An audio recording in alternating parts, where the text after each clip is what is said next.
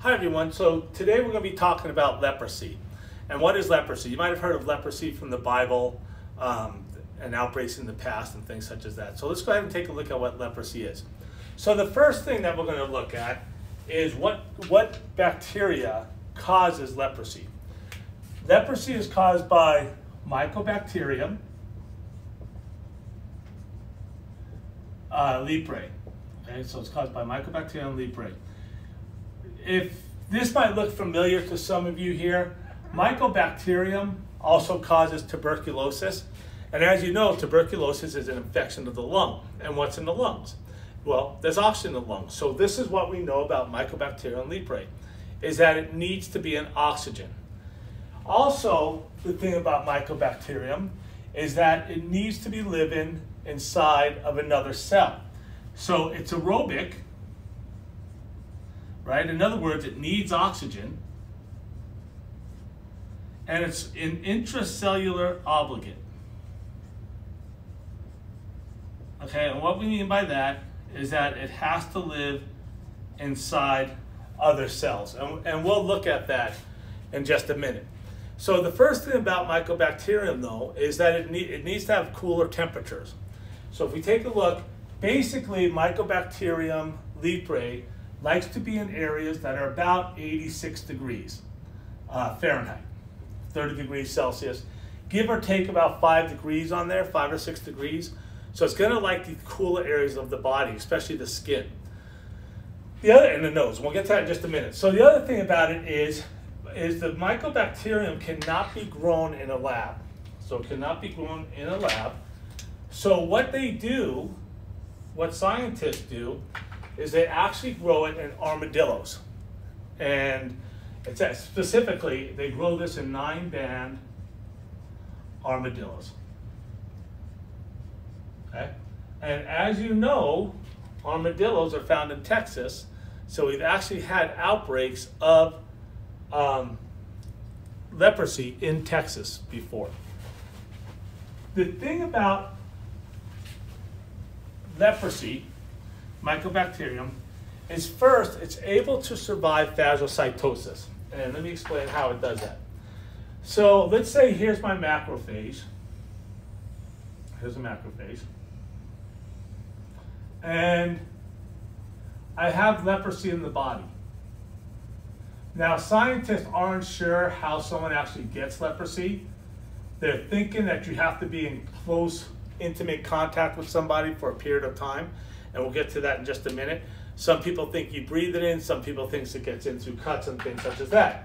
So here's what happens. Here comes my leprosy. And my macrophage here is going to eat my leprosy. So here's my macrophage. A macrophage, if you remember, is a big white blood cell. It stands for big eater. Right? It's a type of white blood cell that's going to eat things. So what's going to happen now is, let's say this is my bacteria. By the way, and it's a bacillus, so leprosy is rod-shaped. My macrophage will actually form arms that will come around this and grab it. These are called pseudopods, and grab it and bring it into the cell. So once it's inside the cell, do you notice there's the membrane right here, and this is membrane right here also? That's going to surround that. And this process is called endocytosis. And so what's going to happen now is my bacteria, once it's inside the cell, I want to go a little bit bigger than that. So my bacteria, once it's inside the cell, is going to be surrounded by what's the cell membrane as it came in. Okay, so now it comes inside the cell and it's in there. So what should happen now is we have something that is called a lysosome. So we'll say this is our lysosome right here. Lysosome actually contains chemicals that are responsible for breaking down the cell wall of bacteria that the macrophage has brought into the cell. So normally what this will do is it will come over to here, and then normally what it will do is we'll attach onto here, and then it has chemicals inside that it will release that will destroy that. Well, what the What the leprosy is able to do is it's able to prevent this lysosome from bonding onto this cell here, onto this vesicle here. So if that can't bond on there, the leprosy is going to survive. It's going to start to reproduce inside the macrophage also. And we're going to see in a little bit about why that's important. Now, eventually what may happen is that you might actually get the leprosy to be released, okay? And here's what can happen. This is a nerve, okay? This is my multipolar nerve. This is my axon. And this is myelin. And if you recall, what happens with myelin is responsible for helping nerve impulses travel faster. And by the way, Mycobacterium leprae is the only bacteria that actually reproduces inside the peripheral nervous system. Well, you'll find other things may travel along in here, especially viruses. But for the most part, Mycobacterium leprae is the only one that will grow inside the peripheral nervous system. So again, this is the peripheral nervous system. So what's going to happen now is I may get my mycobacterium may break out of the macrophage, or not, it could just go here anyways. And then it's going to get inside the peripheral nerves here. And what it can do once it's inside this myelin, and let me just mark down that this is myelin. What it can do is once it's inside the myelin, is it can cause a cell-mediated response. And what we mean by that is what's going to happen is now white blood cells are going to come over, such as cytotoxic T cells and killer T cells, and they will try to attack this. And because it's inside a cell, they may actually start to kill the cell too. So what may happen now is as I get my white blood cells, it starts to attack this, causing something called demyelination. When the cells are demyelinated, they don't work properly anymore. And that can lead to different types of problems, such as a loss of sensation on the skin. Okay? So that's basically the way that this can work. This is the way that leprosy works. It can affect the nerves in this way, and then it can affect the skin by going through the macrophages. So let's take a look. And there's two types of leprosy.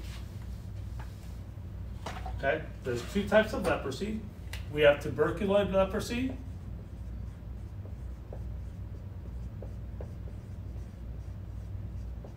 Okay? And then we have the promatous leprosy.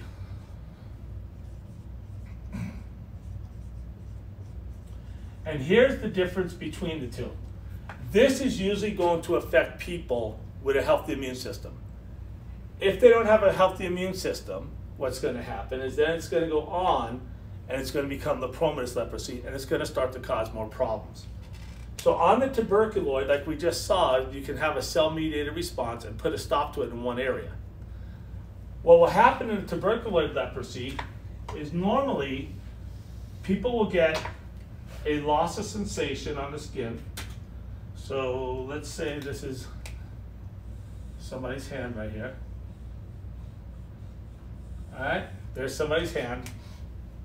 And then let's say the leprosy happens to be affected like right in here. For some reason it got into a cut or something right there.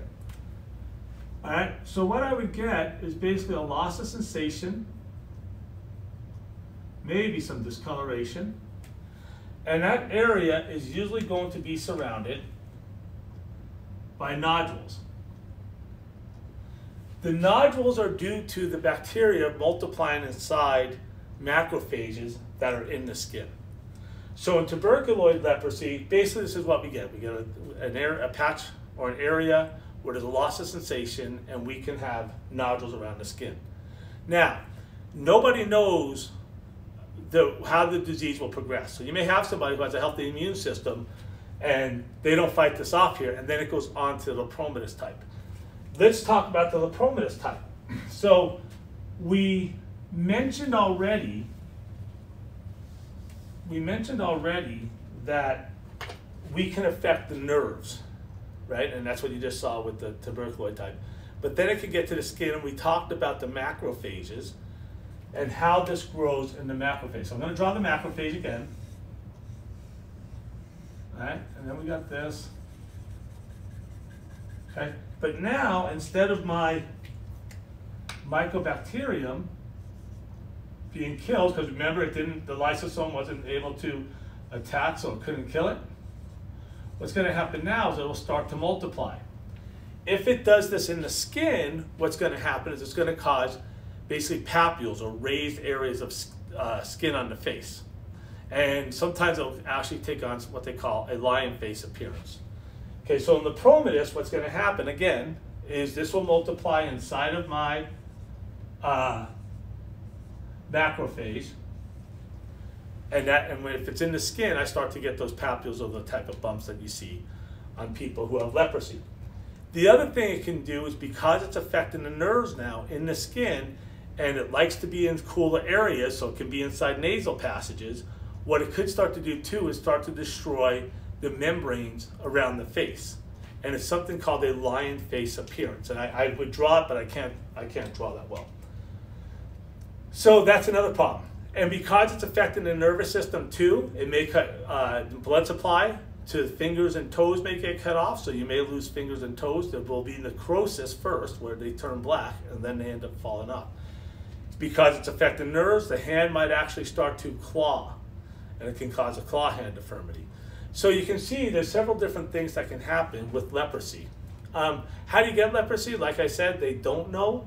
But one of the things about leprosy is you do get nodules all over the body, like I said, and then these nodules will actually spill out an exudate, a fluid. All right, so they'll spill out an exudate, which we said is a fluid. And they think that might be some way of doing it. If you're close to somebody who has that, what will happen is the fluid will then get into a cut or something on a person, and they will then get the leprosy. Leprosy reproduces extremely slow. It's one of the slowest reproducing bacteria that there are. So it takes a long time for it to come on. Like I said, we don't know the progression of the disease. So you may have someone with a weak immune system who fights it off just fine. You may have somebody who's young and healthy, and for some reason it just continues to progress on from there. Okay, so for the most part, that's it for leprosy. We have the two types. The Lepromatous is worse than the tuberculoid. We said it's caused by Mycobacterium leprae, which likes to live in other cells. And we can see here it multiplied inside the macrophage. We looked at how it will multiply in the macrophage can cause the skin to roughen up and get the bumps. We looked at how the nerves can be attacked because it grows in the Schwann cells, which are inside the peripheral nervous system. And white blood cells then attack that, causing demyelination, which leads to problems such as the claw hand deformity or necrosis or things such as that. So for the most part, that's it for our leprosy. And like I always say, I hope you enjoyed this video.